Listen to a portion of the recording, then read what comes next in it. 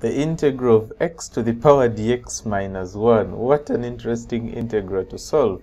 Now, before I solve this integral or try to solve it per se, I must say that some mathematicians would argue that this integral does not make mathematical sense. Why do they argue that way? Well, what is integration? The basic idea of integration is this. If I have a curve, so let's begin this way. If I have a curve, let's say this is my curve, f of x.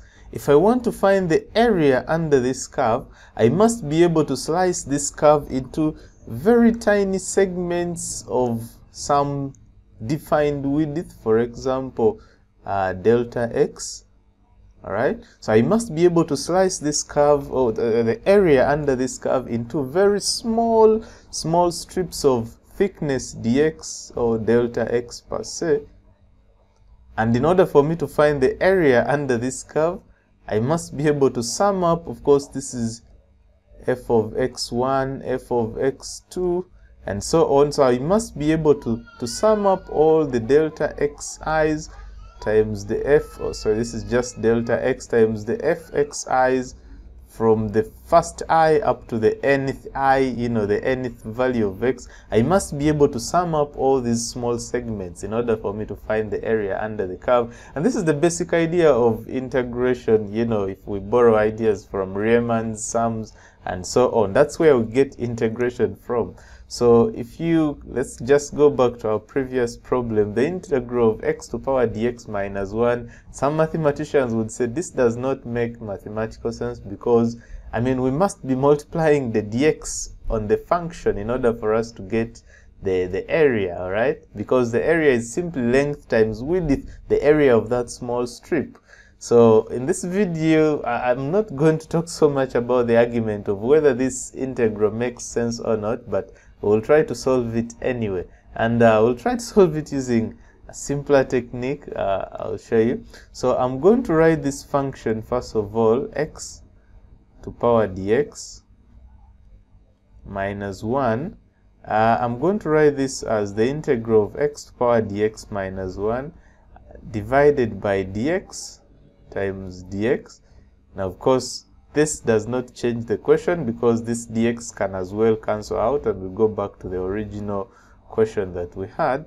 But by writing it this way, it gives me a better insight on what I'm actually dealing with.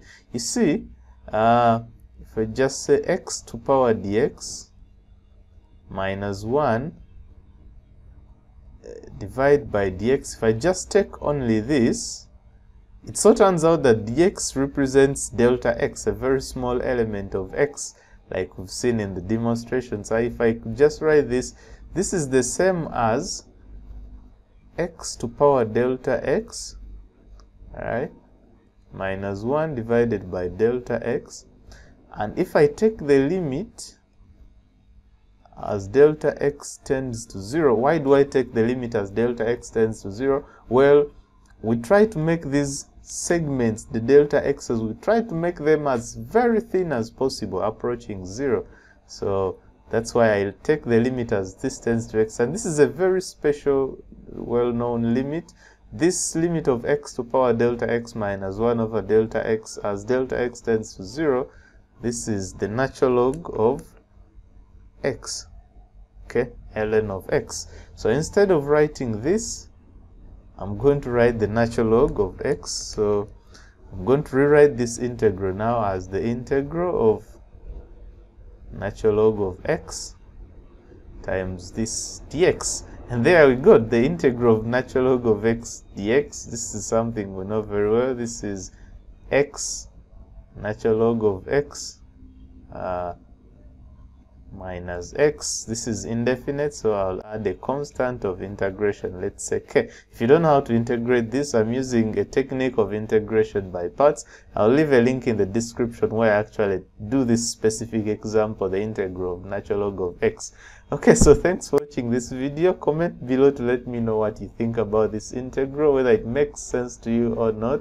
And if you haven't subscribed to the channel, please subscribe. I upload weekly interesting problems in math and physics. Also, I have full courses in the channel. You may want to check out that. I'll see you in my next video. Thanks.